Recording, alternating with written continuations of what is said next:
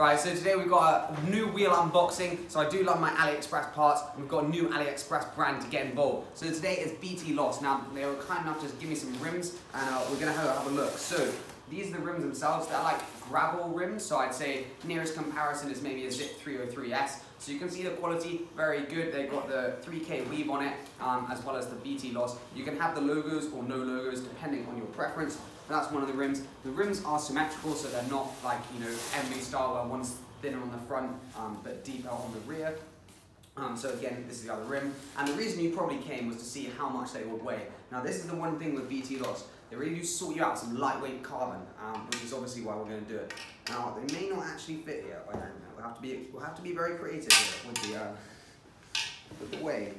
All right. So total weight is for one rim on the gravels is 475, which is not bad at all. I reckon full wheel set should be like 1.5 or something.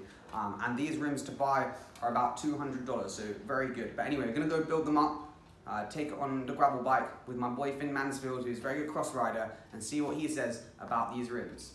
We can find out the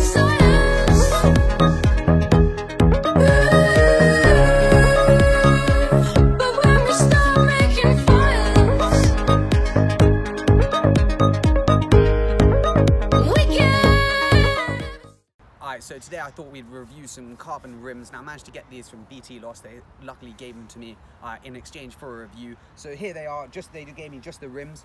So they're 45mm deep, 21mm internal, 25 external. So like pretty good for the gravel scene, which is burgeoning these days, as well as the cross scene as well, which is the bike that is used today, which you can see ahead of you. So pretty ideal rims, to be honest, just because they're quite stiff, but also like quite bulletproof. Not the lightest. I think I weighed them, they were like 1600 grams, 1700 grams, which isn't great, but they're 32 spokes and they're triple cross, so they're super strong, which means that if you like whack into some rocks, no stress of them going out of true or anything else. So they're definitely the sort of rim that you would want to buy if you're looking into a gravel bike.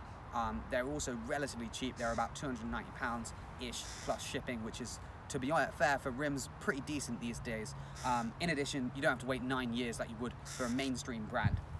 I'd also say with the BTLos though, the reason I thought it would be a good thing to test them on the cyclocross rims, the gravel rims, is because if they can survive that, then you know the road rims will be perfectly fine. So yeah, that's the first reviews of the BTLos.